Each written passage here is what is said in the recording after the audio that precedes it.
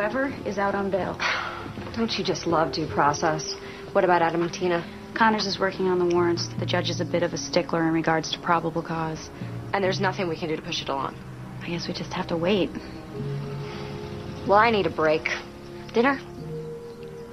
If you don't mind, I think I'll stay here. You sure you don't mind if we leave you alone? Are you kidding? I'm this close to finding out who done it.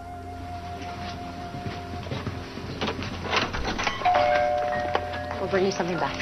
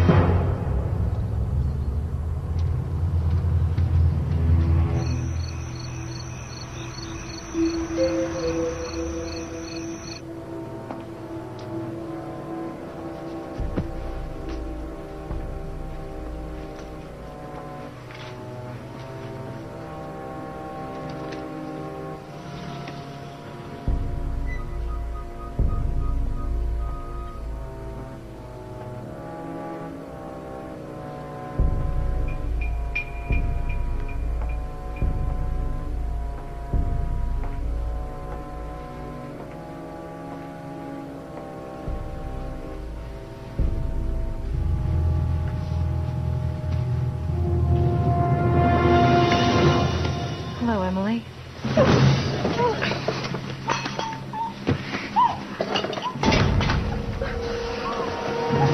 Sorry to barge in like this and knock you out.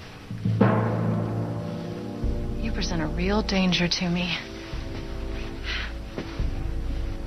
I'm not sure that I believe this psychic stuff. I mean, I'm as spiritual as the next person, but even I have my limits. Either way, can't have you opening your mouth like you have been doing.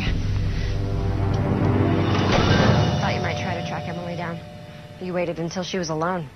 I would stay back if you care about your little friend. You're not going to inject her with that air bubble, Tina. When you did it to Debbie, you didn't have any witnesses. Why would I kill Debbie? When Debbie was in the infirmary being treated for a sprained ankle, she saw something she shouldn't have. Most likely it was an implant Dr. Drummond was preparing to use. Debbie was a nurse. She was familiar with medical supplies. And she knew that FDA-approved implants were imprinted with serial numbers. When she didn't see that serial number, she realized that you were using bogus implants. And when she threatened to expose you and Dr. Drummond, you killed her for it. When I told you about Emily's vision of a series of numbers, which of course relates to the offshore account, I knew that whoever killed Debbie would come after Emily before she had a chance to come up with the rest of the numbers. That's just ridiculous. Killing Debbie was your idea, wasn't it, Tina? Dr. Drummond's just went along. Drummond's is a fool. He's no killer. God, he actually believes he's helping people. He has no idea how much money we have stashed away. So at heart, he's a humanitarian. Aren't we all?